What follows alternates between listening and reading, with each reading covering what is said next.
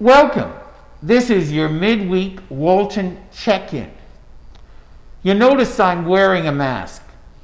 Well, masks are required in the churches now for anyone who's coming into an activity, a meeting, or into a service. You'll also notice beside me, we have a list of names. Everyone who comes in has to put their name and when they arrived and when they left, so that we have a contact list. Many of the names here are people who've worked this past week, finishing up the cleanup and the setup of the kitchen, or people who've come in to see me for socially distanced appointments. As I looked at those names on the sheet, I thought of what we think of as the many names of Jesus. Scholars tell us that there are nearly 200 names of Jesus in the Bible. What is the best name?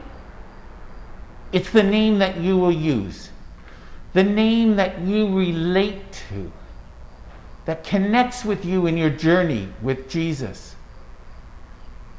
Did you know in the Bible there's something that's called the Book of Life? We are told that our names are recorded in the Book of Life. In the Gospel of Luke, we are told that we are to rejoice because our names are recorded in heaven. With COVID, our names are important for contact tracing, so we know who comes in and out of the building.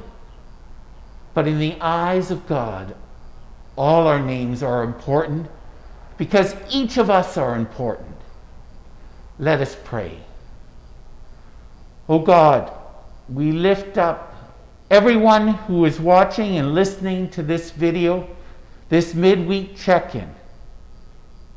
We lift them up. We ask you to bless them and each of their names as children of yours. In Jesus' name we pray. Amen.